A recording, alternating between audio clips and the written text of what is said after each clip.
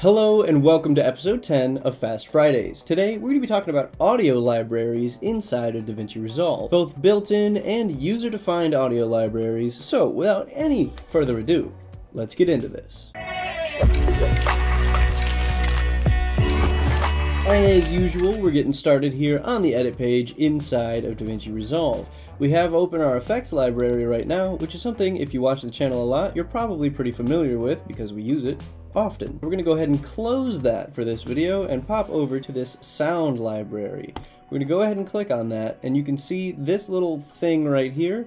Looks like maybe a drawer. Go ahead and click on that, the arrow will flip, and you drop down this menu. You can see that we're using the Fairlight sound library right now. All you have to do to use this sound library is type something in.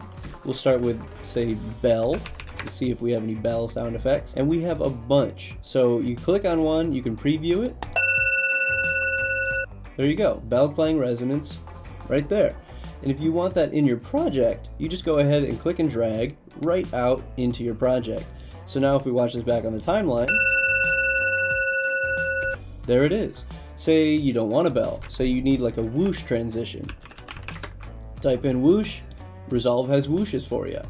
So those are all just built in. You get to use those just because you downloaded Resolve. That's pretty sweet. But say you're a user of something like Epidemic Sound, where you're going to be using sound effects that you went out and curated for specific things inside of your videos. So what you would do for that is take all those sound effects that you went out and curated, put them into a single folder, and then with this drop down menu here, you're going to switch to local database. So when you switch to this, it should automatically ask you where it wants you to look, but since mine has already been told where my audio library is, I can just go ahead and type in my own whoosh right there, 2 O's preferably, and then these are all of my whoosh effects. But for you, it's going to look a lot more like this. So when you switch to local database, it should pop up with something that says where do you want us to look. You'll end up with something like this.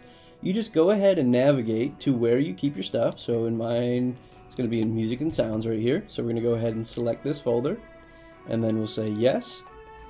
And then it will, right now I have 0 clips to scan because they're all scanned already, but you're going to go ahead and watch this go through all of its clips that it needs scanned, and then once they're all done, you'll be able to use this search bar right here to look for your own sound effects that you have downloaded from the internet. Like I was saying earlier, Epidemic Sound is a great place to do that. There will be an affiliate link in the description down below, so if you're looking to get music for your videos or sound effects for your videos, that is a great place to do it. For more sound related videos, check out some of the videos in the description down below, and I'll have an end card coming up here pretty soon that will give you another video that you should go check out if you're into editing in Davinci Resolve. That does it for this week's Fast Friday. I will see you next week on Thursday at 6 a.m. or whatever time of day you choose to watch the video.